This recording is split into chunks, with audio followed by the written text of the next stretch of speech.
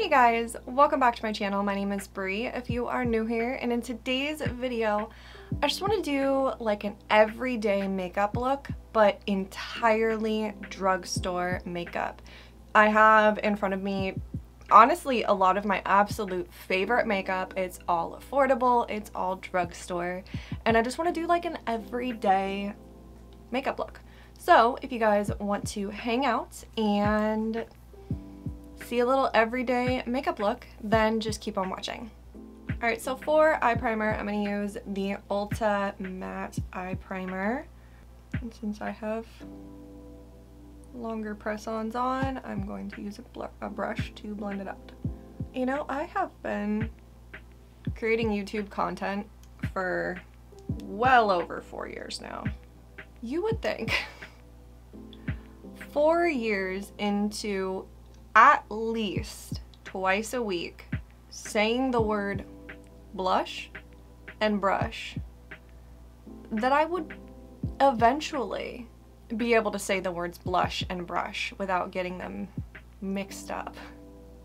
You would fucking think, right? No. I genuinely thought that I was going to have to film this as a voiceover, because like once a month, maybe once every 2 months, honestly, which makes it sound not as bad as it is, but when it happens, it pisses me off.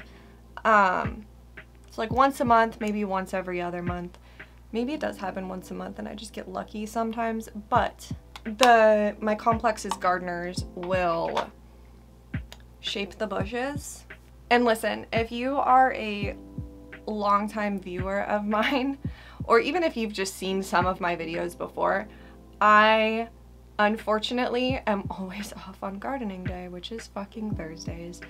And the sound of gardening equipment is like one of the things that will make me like quite literally the most violent.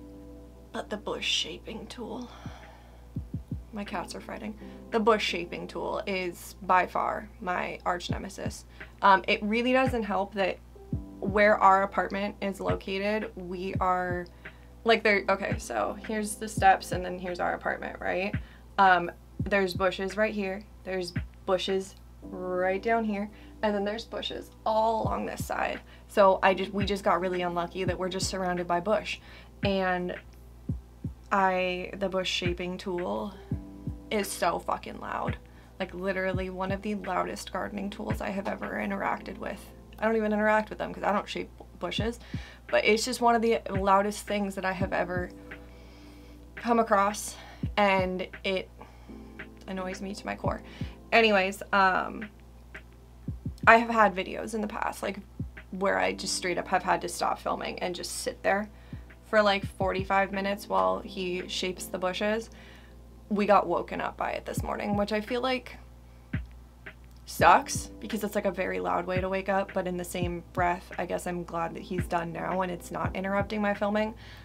But where I'm going with that is this morning I genuinely was just like, how am I going to film? It is so loud. And then I was like, I am probably gonna have to do a voiceover.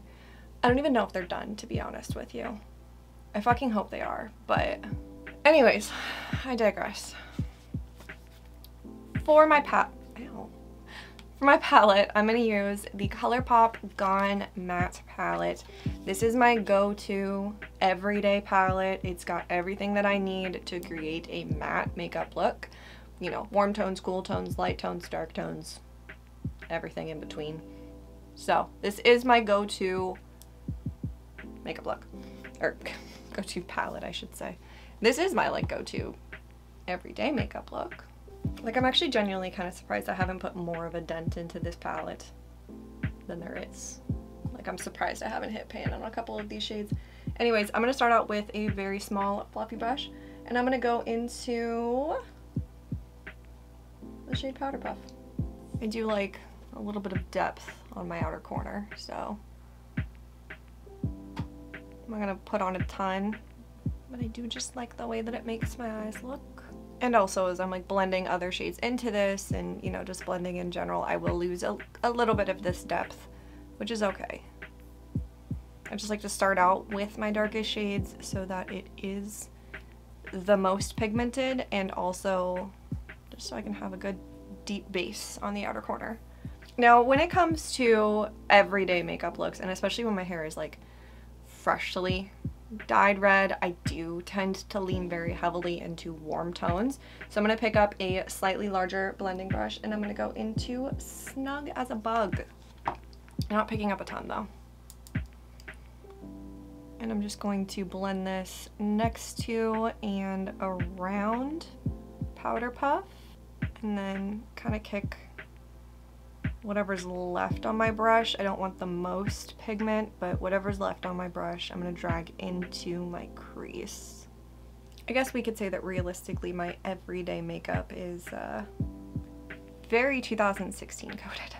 But I mean, realistically, like when I got into makeup and like really started doing makeup on a very regular basis and like buying more makeup and watching the YouTube videos and like really learning how to blend out eyeshadow and, you know, do all of that, was very much like 2014-15, very much the like Morphe 35O palette era, which every once in a while I'm like, damn, I should get that palette again. Honestly, I liked the 3502 better. The black that was in that palette was fucking divine. It is the same black that's in the Morphe Jaclyn Hill 2 palette, which I still have, but that is hands down one of the best black eyeshadows I have ever used. Okay, apparently I am going more concentrated on the orange in my crease. I don't really know how that happened, but here we are. Okay, and then last, matte shadows. I'm going to take a much larger, loose blending brush, and I'm going to go into Chase Me as my transition. I will say though that like, first of all, I love like makeup trends, and I have done so many different makeup trends on my channel. When grunge came back, I milked that like crazy. But like at its core, I truly don't really care too much about makeup trends. I do makeup that I think looks best on me. I genuinely have never felt as though like clean girl makeup looked good on me. It just wasn't, it's not my style. I already inherently have a much more bold style in like having dyed hair and having tattoos and stuff like that. Like I just genuinely have always had a much more bold style. So I never really felt that like clean girl makeup, fucking hate that phrase to be honest with you, but like I never felt that it was really a style that just like resonated with me. Whereas grunge on the other hand. But with that being said, I think that we're finally, like the pendulum is finally swinging back the other way. Like, I mean, I think that there's always going to be certain parts that are going to always have that like kind of more soft glam, clean girl style. But I think in general, like makeup content is starting to swing back into the direction of heavier makeup, more makeup, like bold eyeshadow, you know, liners, all of that. Like I genuinely do think that we're starting to come back towards like, I'm seeing a lot of TikToks romanticizing 2016 makeup and like fucking same. So a girl can only hope, you know? And like, don't get me wrong, I will absolutely dabble in a soft glam. I do love a soft glam. Like that ballerina core style that was kind of in towards the beginning of this year, that I fucked with. Soft glam is not the same as clean girl, in my opinion. I think clean girl is very much like natural skin, just a little bit of bronzer, a little bit of glow, and like you're done kind of thing. Whereas soft glam is still a full face of makeup. It's just softer tones, pinks, peaches, like not a lot of depth, you know, no contouring, nothing like that. And I love a soft glam. I just don't love a clean girl makeup. I think another part of that too, whoa. Another part of that too is like, because I do they're looking much better recently because I have had press-ons on, so I haven't been able to pick, but having more sparse eyebrows that I have to fill in, and I have a specific way that I love to do my eyeshadow, like to do my eyebrows. I personally, like, I have never ever ever liked the way that my face has looked with just eyebrows on. Like, ever. So I think that that plays into it as well. I'm going in with the ColourPop Super Shock Shadow in Mighty Morphin. I'm not like caking this on or like really building it up. I'm kind of just doing a very soft layer of it and kind of fluffing it almost all around into the depth, up into my crease, just kind of everywhere. And I gotta take my pinky to get into the inner corner. But yeah, like even when my eyebrows were at their absolute worst and like effectively non-existent, I would sooner, and like I don't actually care about people seeing me like without eyebrows. For fuck's sake, when I was younger and edgy, I straight up shaved my eyebrows off. Like, they didn't exist. So I went through that phase. Little alien head. Anyways, I would sooner go out with absolutely no eyebrows on, no makeup whatsoever, than I would just eyebrows, nothing else. I think that having like, because I do, you know, put a decent amount of depth in my eyebrows because my hair is darker, especially my natural hair is darker. So having like deep eyebrows that are clearly drawn on and having absolutely no other makeup on always looked very like, very stark to me. So, and that's it. Honestly, that is like my everyday go-to eyeshadow look. I always do a wing. My favorite liner recently has been the e.l.f. Expert Liquid Eyeliner. I was honestly having a weird issue. My house gets hot. Like, my house gets very hot during the summer, and I'm the type of person that if I see my favorite products go on sale and I know that I only have one on hand or one or two on hand, I'll pick one up. And I had a couple of my favorite liner, like pen liners, in my backups drawer.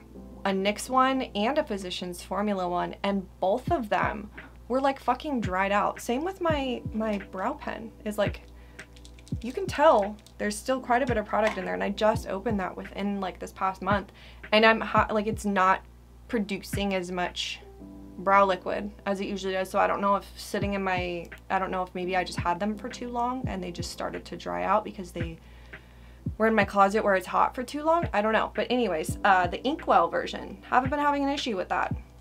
So it definitely does take a learning curve if you came from like a pen liner situation, but after a couple weeks, honestly, of doing it every single day, I haven't had an issue. So, and these are like stupid affordable. I want to say I got a 2-pack from Ulta for like $6, and they're so black, and they're like, there's so much in here. So with that being said, I'm gonna jump off and put on a wing. I am gonna go do my base off of camera. I'll show you guys all of my drugstore base products when I get back.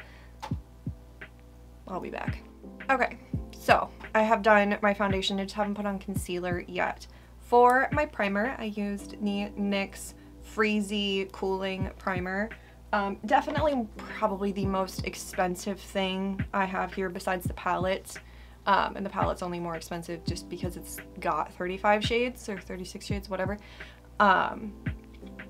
Definitely the cooling primer is the most expensive out of all of it. It's not a need, honestly. I just used it because it's hot as hell in my house and it makes my face cold. Like, my face feels good right now.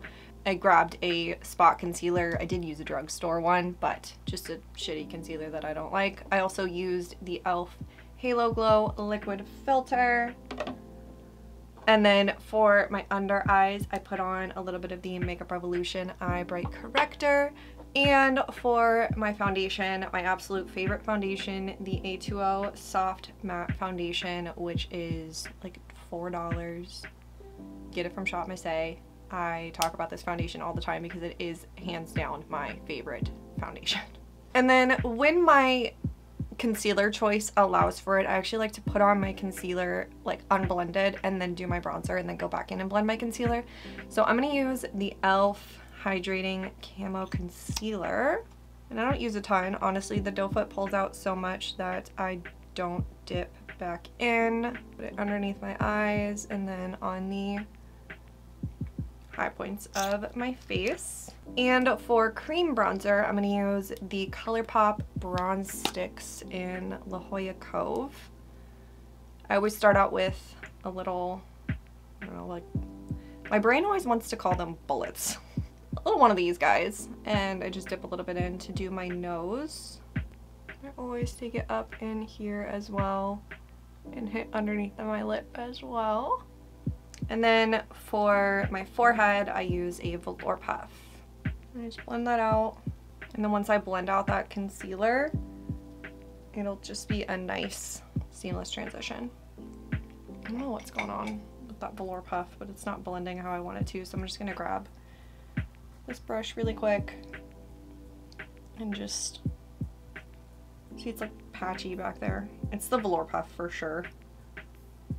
I think it's because it's one of my like super thin ones.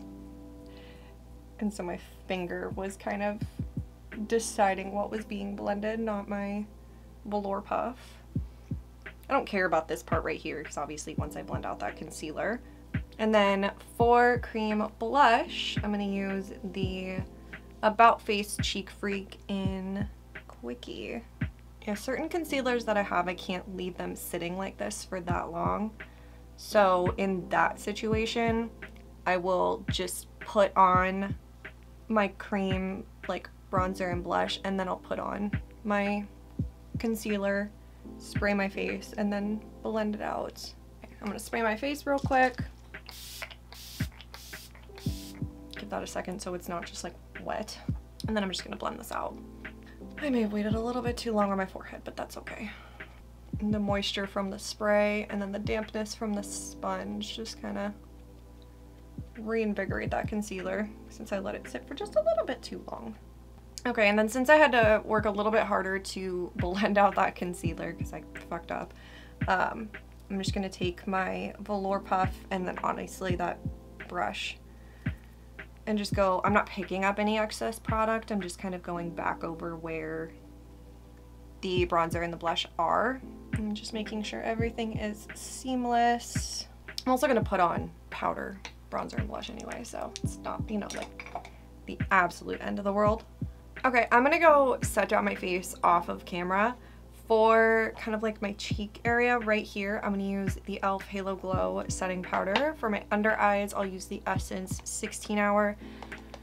And then listen, this is extra and it's only because neither of these powder foundations are like a perfect shade match for me. For the rest of my face, I'm gonna mix together the e.l.f. Camo Powder Foundation in 150C, so it's cool toned, and then the Maybelline Superstay Hybrid Powder Foundation in 118, which is like a little bit too yellow, but together they kind of neutralize each other out and make a nice neutral tone. So I'm gonna go do that off camera. I will be right back. Okay, I did also really quick just do my bronzer off of camera. I used the Milani Baked Bronzer in Dolce. Because when I set my face, I don't set that area. I put powder bronzer directly on top of the unset cream bronzer. So now my whole face is set. And then really quick before I do my cheeks, I'm gonna do my under eyes. And I'm gonna be so honest, when it comes to my under eyes, I like two things.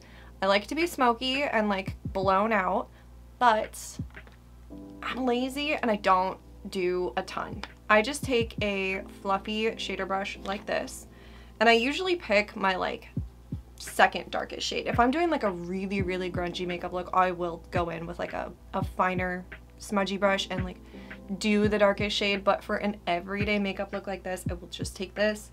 I will go into Snug as a Bug, tap off some of the excess because I don't want fallout on my face that has makeup on it. And I literally just start at my outer corner and I just go back and forth and just smudge it out. Sometimes if I'm feeling fancy, I will go in with the lightest shade to like soften it if I really need to, or if I really just want to like do more, but most of the time, this is the extent of what I do. I am likely gonna have to go in with a lighter shade. This is not giving what I want it to give. Okay. All right, I'm gonna grab a very, very tiny blending brush and I'm gonna go into Chase Me, pick some of that up, and I keep the brush pointed up, and I'm just gonna run this below, snug as a bug. And sometimes if I really, really need to, because it's like really too much or it's going too low, like this one is, I will grab my brow setting brush, and most of the time I will just grab my under eye setting powder. Luckily, the brow setting powder that I'm using is a little light, so it'll work. And I'm being very gentle with this because I don't want to disturb like the concealer and stuff, but I'm just gonna soften this up a little bit because I went a little too ham. I tried to be cocky and be like, oh, this is all I do, and then did 2 more fucking steps after it because I got too cocky, you know? It's fine. And then for powder blush, I'm gonna use the LA Girl Just Blushing Blush in Just Natural, just to kind of re-intensify that blush. Now see, I'm not putting on like a ton. I'm just kind of making it look like that cream is more visible than it was. And then I'm gonna put on a little bit of a blush topper. I'm gonna use the Essence Pure Nude Baked Blush. This is in the shade Cool Coral, which is a little bit more pink. It'll work though. These aren't super pigmented. And then before I jump over and do my highlights, I want to do a little bit of like a sheer glow on a couple of the high points of my face. So I'm going to take the Physicians Formula Butter Glow Powder, and I'm just going to do this like on my forehead. Now see, it's not super noticeable, but it does just kind of give a like slightly more natural finish to the skin. Do it on my nose, and then I put it on the apples of my cheeks, and this kind of softens that blush just a little bit more. The only high point of my face that I don't put this on is my chin, and that is because my chin gets the oiliest the fastest, so I don't need to add extra glow there because within a couple hours my chin will be glowy on its own. And then last but not least, I'm gonna go in with a little bit of highlight. I'm gonna use the Revlon Skin Lights Highlight in Daybreak Glimmer. All of my setting sprays are Drugstore as well. I use a couple different ones throughout my routine, but they are all Drugstore. Namely the Makeup Revolution Super Fix Super Hold Misting Spray, and then the Milani Make It Last. So all of those are always Drugstore, but they are Drugstore today. And then my lashes are also Drugstore. I always use the AOA Studios 3D Foam Ink lashes. They're like $1 or $2 from Shop Miss A. Like my absolute favorite lashes. It is really funny. I genuinely stopped wearing lashes outside of filming. On occasion I will wear them outside of filming, but like unless it's a special event or I'm filming, I genuinely can't be bothered to put on lashes to like work, which is such a like stark difference compared to before when I would wear lashes every single day.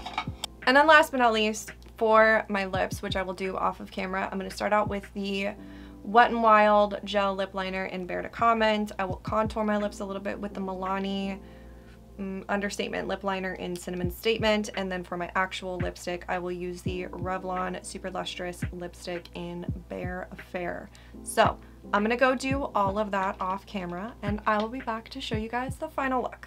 Okay, so this is the final look. I also wanted to quickly mention that my mascara, my brows, my liner, like my pencil liner, everything is Drugstore. So there is not a single high-end thing on my face.